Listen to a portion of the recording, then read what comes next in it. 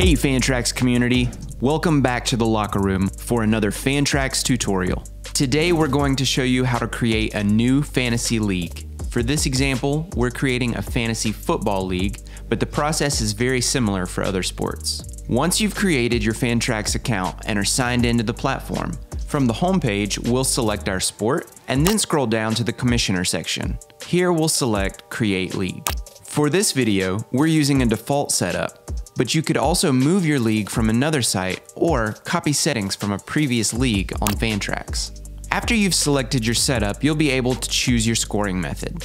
There are plenty of options to choose from here, and you can learn more about each of these options by hovering over the card. We're going to choose a head-to-head PPR format.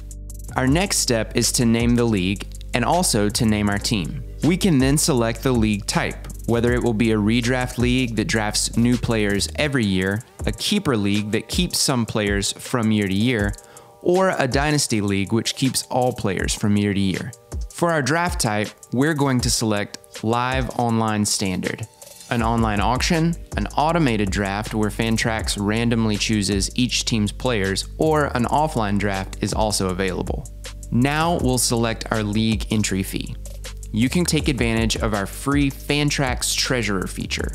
League entry fees are collected, safely stored, and distributed to league winners at the end of the season. You can also choose to manage your own league fees.